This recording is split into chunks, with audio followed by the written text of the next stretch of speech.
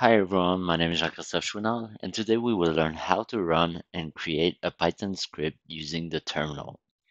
So I now have opened my terminal, and the first thing that I will do is to see if Python is installed. So I will type which Python and then press OK, and now I can see that Python is not found. In some case you have Python 3 installed, so you would say which Python 3, and now I can see that I have Python 3 installed on machine. Um, so if you haven't installed Python on your machine, then you can see my videos on how to install Python with Windows or how to install Python with Mac.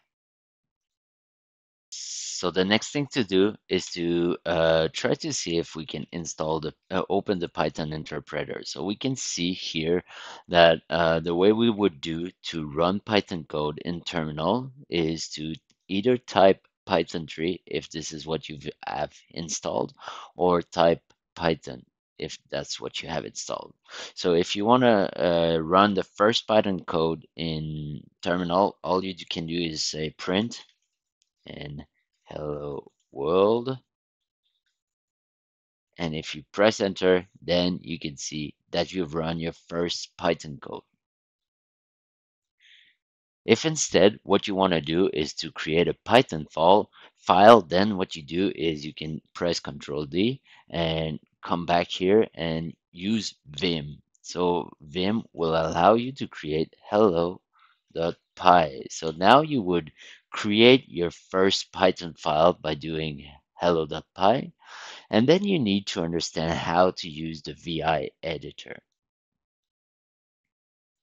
So for those who have not used the VI editor before, I've made a small sections of the most common command that you need to know in order to use the VI editor. So all you have to do is go to my blog post here and have all of that.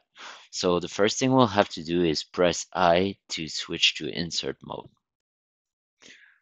So here I will press on I to switch on insert mode. As you can see here, it's been switched to insert mode. And now what I can do is I can start writing Python script, Python in my file. So from sys import exit. So what I'll do here, I'll do print hello world, and then I will say exit. So I've just created what is a Python file that just print hello world and then exit the files.